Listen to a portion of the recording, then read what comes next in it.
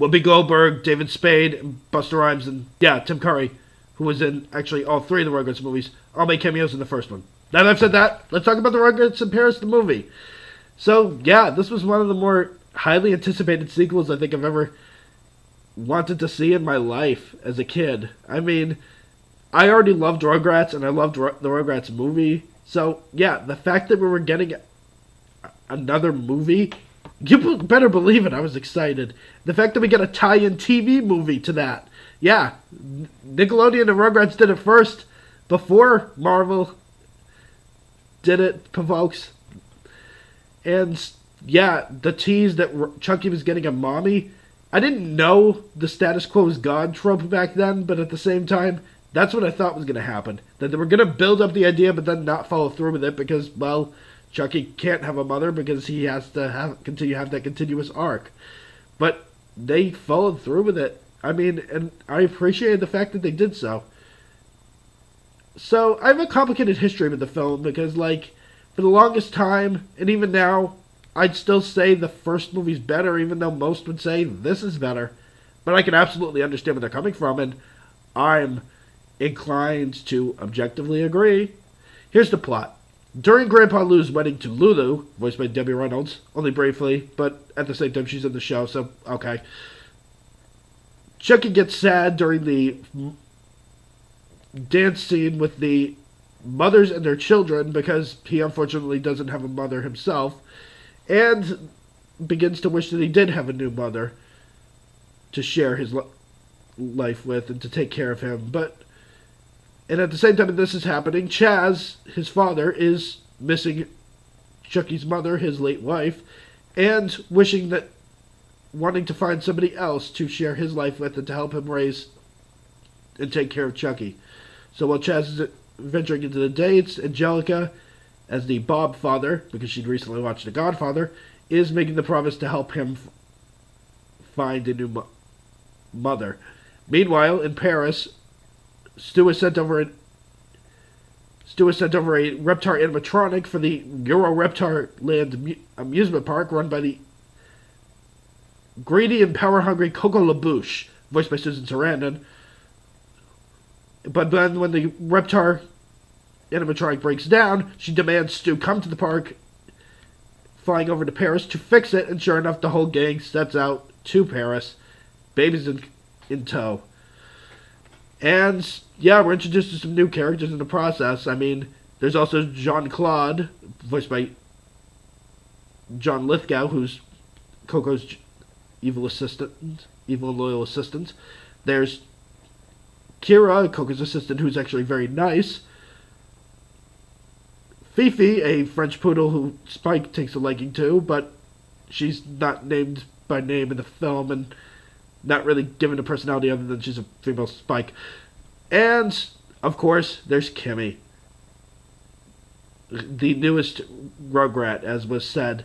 And yeah, I can't really go into too much detail as to how exactly she's the new Rugrat, because it's because it's spoiler territory, but I mean, a lot of people complained about how the show went downhill since Kimi came on. I think that the show managed to remain consistent. Yeah, she pretty much is just a female Tommy, but at the same time, she does have interactions and a dynamic and a specific kind of relationship with one of the characters in the show when she comes into the show. I do really appreciate the fact that because these two characters are so different, that dynamic is important and adds something new to the show. So yeah, with the reveal of who Chucky's new mom ends up being, I'm not going to give it away, but it is obvious on rewatches, and at the same time, I appreciate the fact that it is kind of built up subtly. It is apparent, it's not thrown in your face. It's not something that you're bombarded with and then you realize is the only actual possibility. I mean, granted, if you know how Kimi is ending up in the show, you get the picture right there and then, but at the same time, yeah, this is a dynamic that is worked really well into this movie. And yeah, the movie itself, it's really funny. This movie has a tone far more consistent and far more in line with the show than the first movie. The first movie took a far more dramatic and darker turn, which it had to because it was trying to be bigger than the regular show. This can be big, manages to be bigger than the show in the same way, but at the same time doesn't compromise the tone the same way that the first one did. Again, I appreciate the fact that the first one did do something different, and I think it was more effective for that reason, but this is almost equally effective, if not just equally effective, because it doesn't compromise and it manages to do it. So, yeah, let's talk about Susan Sarandon as the villain. Coco is an entertaining villain. The way she yells and screams, she demands that she get things done, and her arc in the movie is basically Angelica tells her about how Chaz has a son, and Chaz can be the man she's engaged to who has a son, so that way she can convince her boss, played by Mako, to help her to make her his successor so that she can take over his company. And that she'll ultimately end up being horrible for both Chucky and Chaz, and Chucky just cannot get behind liking her whatsoever and would rather have the princess in the Reptar amusement park be his new mommy instead. Also, Tommy's kind of pushed to the role of sidekick this time because the movie focuses way more on Chucky than any other Rugrat, but at the same time, that's reasonable because Chucky does hold his attention, and I give Christine Cavanaugh a lot of credit that she helped still make Chucky interesting with her voice work.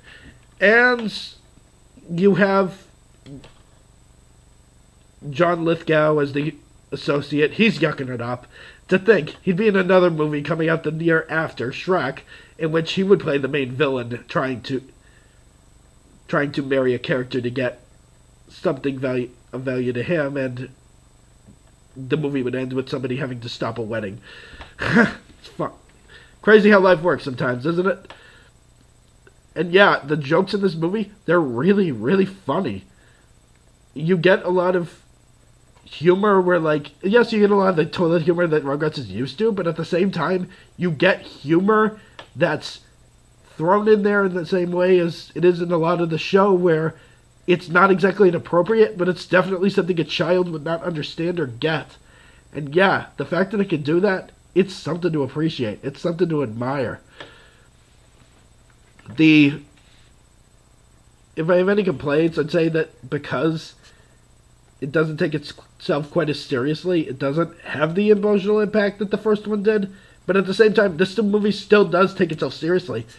It does have some of the same emotional impact, even though it doesn't go anywhere near the same stance or direction that the first one did. And there's the appreciation of how you notice how actually a lot darker Coco is as a villain when you hear her in a scene where she's talking about removing fingerprints from a crime scene.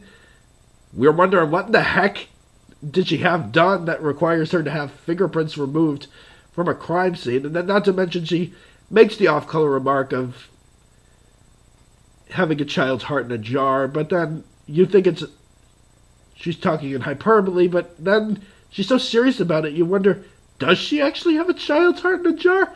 How messed up exactly is this woman?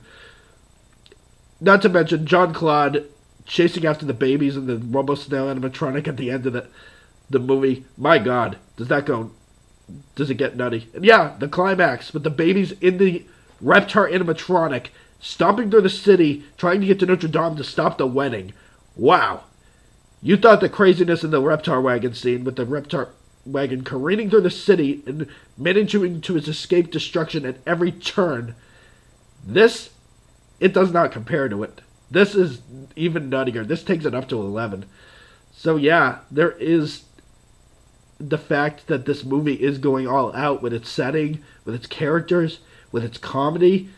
There is so much to just really eat up and just really be impressed by. And the fact that the writing isn't compromised by it either is also something to be impressed by. So, ultimately, yeah, you're huge into Rugrats and you're huge into good storytelling, then this is a trip you'll certainly want to take.